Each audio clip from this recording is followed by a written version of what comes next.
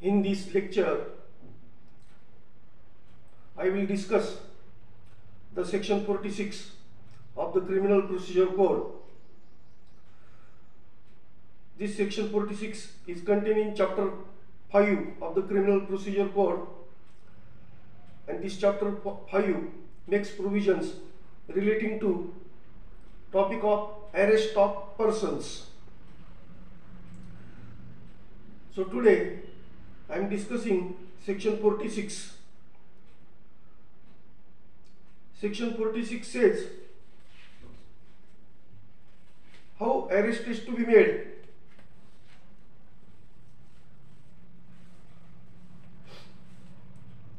So it says, while making the arrest, the police officer can actually touch or confine the body of such person who is to be arrested. Police officer can actually touch or confine the body of such person who is to be arrested, and if that person forcibly resists such attempt to arrest, or if he attempts to evade the arrest, then the police officer can use all necessary means or ways to cause such arrest.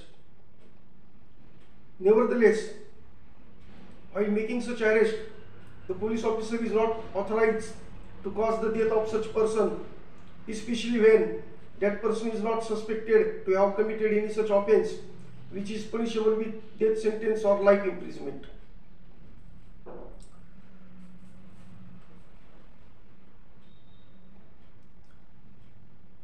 This provision, if we interpret in different manner,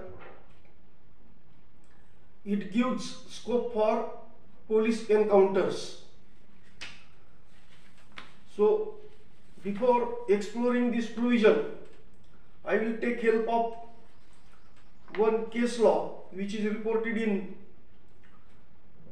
Criminal Law Journal, year 1998, page 4295. This judgment is given by the Bombay High Court in the criminal writ petition. Here petitioner is Srimati Vandana Vikas Wagmare and etc. versus State of Maharashtra and others. In the fact of this case, police have killed 3 dangerous persons in police encounter, and therefore one of the wife of one of the person who was killed in this encounter has filed this writ petition before the High Court regarding asking for praying for judicial inquiry about such police encounter.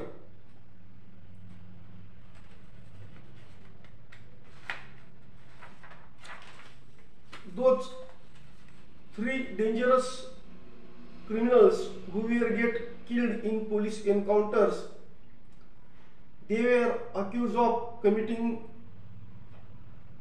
offences of very serious nature which is punishable under section 302, that is offence of murder, section 120 clause B, section 149 read with section 34 of the Indian Penal Code. Besides, they were also accused of committing an offence under the TADA Act. Means that all these 3 persons were accused of committing such an offence for which death penalty as a punishment is prescribed in the Indian Penal Code.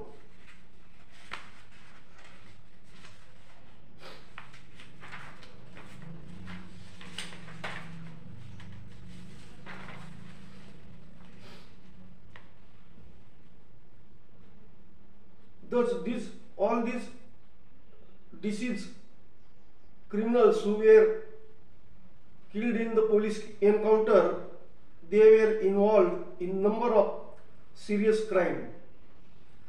Therefore, it is observation of the Bombay High Court that there is no need of making any judicial inquiry against such police encounter, because if such inquiry is asked, then it will demoralize the police force and it will dissuade them from doing their lawful duty. Therefore, Bombay High Court has dismissed this writ petition asking for judicial inquiry regarding police encounter.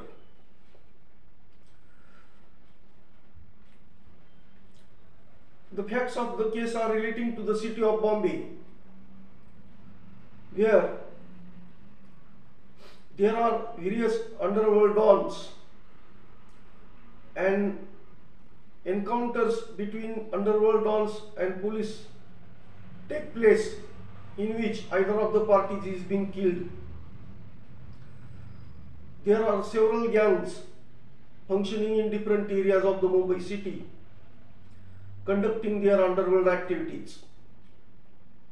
And therefore, it is the responsibility of the police to take such appropriate steps to book such gangsters under the law. It is an observation of the High Court that the duty of police organization or police department is more burdensome than any other department of the government. Police are highly accountable to the society, because society by and large depends upon the risky job done by the police department. Therefore,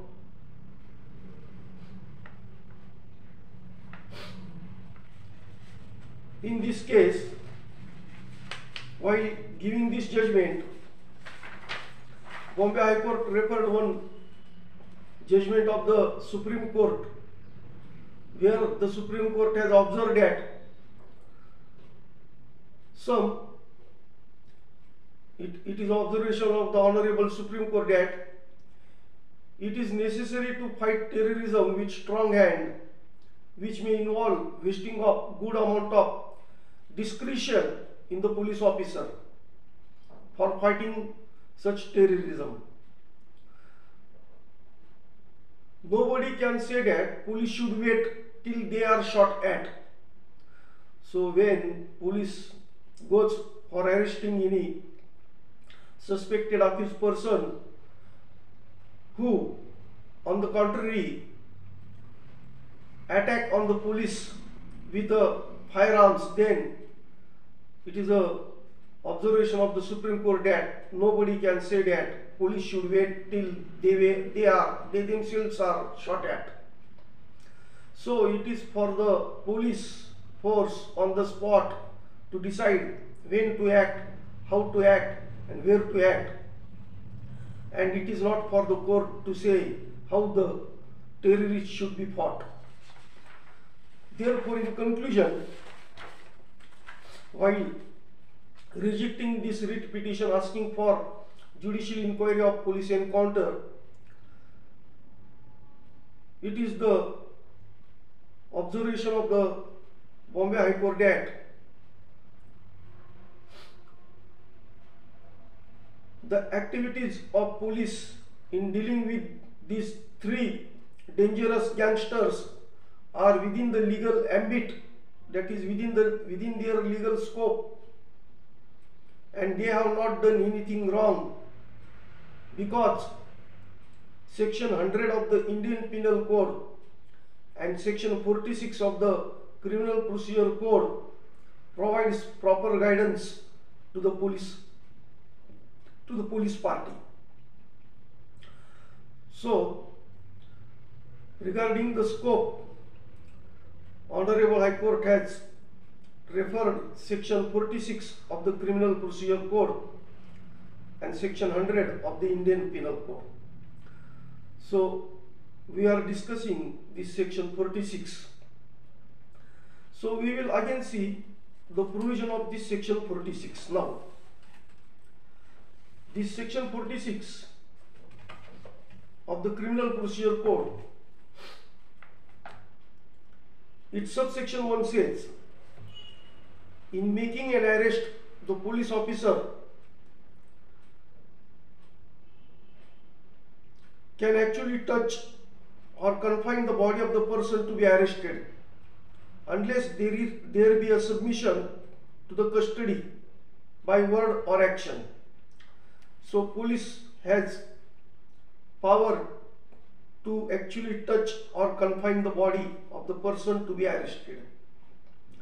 Its subsection 2 says, if such person forcibly resists the endeavor, that is attempt to arrest him, or if such person attempts to evade the arrest, then such police officer may use all means which are necessary to effect the arrest.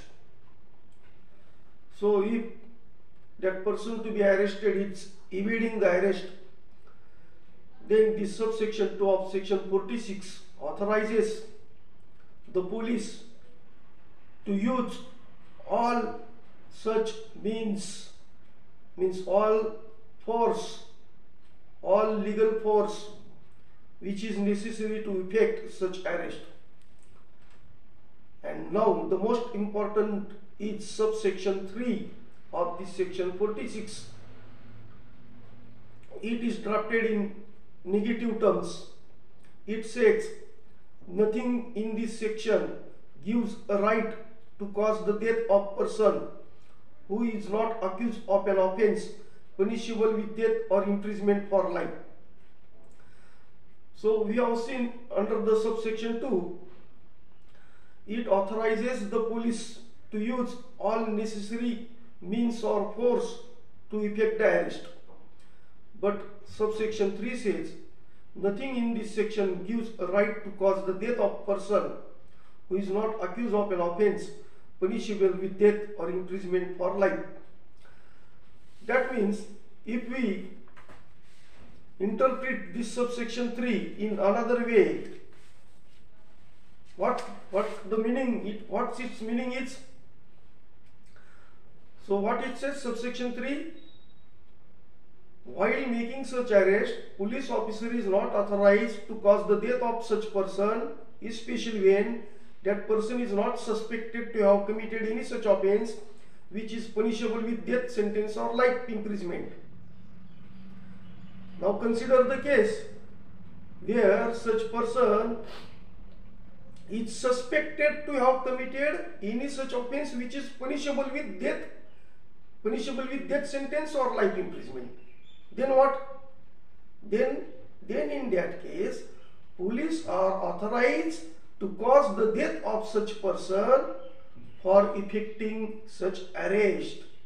When such person to be arrested is suspected to have committed any such offense which is punishable with death sentence or life imprisonment. In this facts of the case of before the Bombay High Court, those 3 dangerous criminals, they were accused of committing very serious offences under the Indian Penal Code and also the Tada Act, which are punishable with the death sentence and also life imprisonment. Therefore, this subsection 3 in other way, in fact, authorizes or gives the authority to police force to kill while effecting the arrest, to kill any such accused person who is accused of committing any such offense which is punishable with the death sentence or life imprisonment. So here lies the scope for causing such police encounter and killing such dangerous criminals by the police in encounters. Another important provision is there under section 100 of the Indian Penal Code. Section 100 of the Indian Penal Code says, when the right of private defense of the body extends to causing death. But before understanding this section 100 of the Indian Penal Code, we have to see first section 96 of the Indian Penal Code. It says, nothing is an offense which is done in the exercise of the right of private defense. Nothing is an offense which is done in the exercise of the right of private defense. Then section 97 says, right of private defense of the body. Every person has a right to defend his own body and the body of any other person against any offense affecting the human body. So section 97 says every person has a right. This right is not restricted to the police. Every person, all citizens, every person has a right to defend his own body and the body of any other person against any offense affecting the human body. And on this background, we have to see the section 100 of the Indian Penal Code. When the right of private defense of the body extends to causing death, it is stated in section 100 that the right of private defense of the body extends to the voluntarily causing of death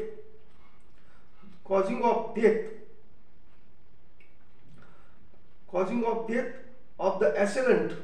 Assailant means who is attacking that accused person.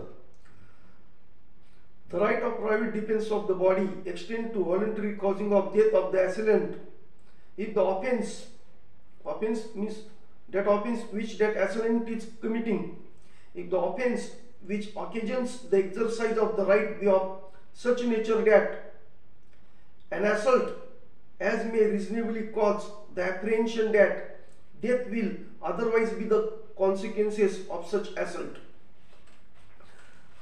I explain this provision with the help of example. Suppose Mr. A is assaulting Mr. B with a sharp deadly weapon like a big knife or sword. Mr. A is assaulting Mr. B with a sharp deadly weapon like big knife or sword. That means Mr. A is doing very offense of very serious nature. He is assaulting B. He is making attack on B with a deadly sharp weapons. So here law gives to that B to right to defend his own body against that assault made by A. So here B can take private defense against A and B can make a counter attack upon that A, and while doing so, B, while defending his body, while doing so, he may cause even the death of that Mr. A in exercise of his right of private defense. Why B can do so?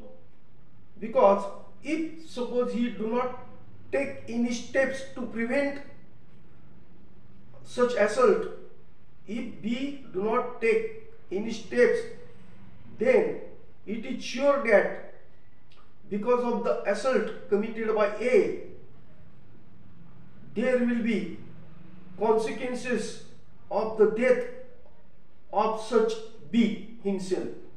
So, because of the assault, the nature of the assault is such that there is an apprehension of death in the mind of B. Apprehension of death in the mind of B as a consequences of such assault.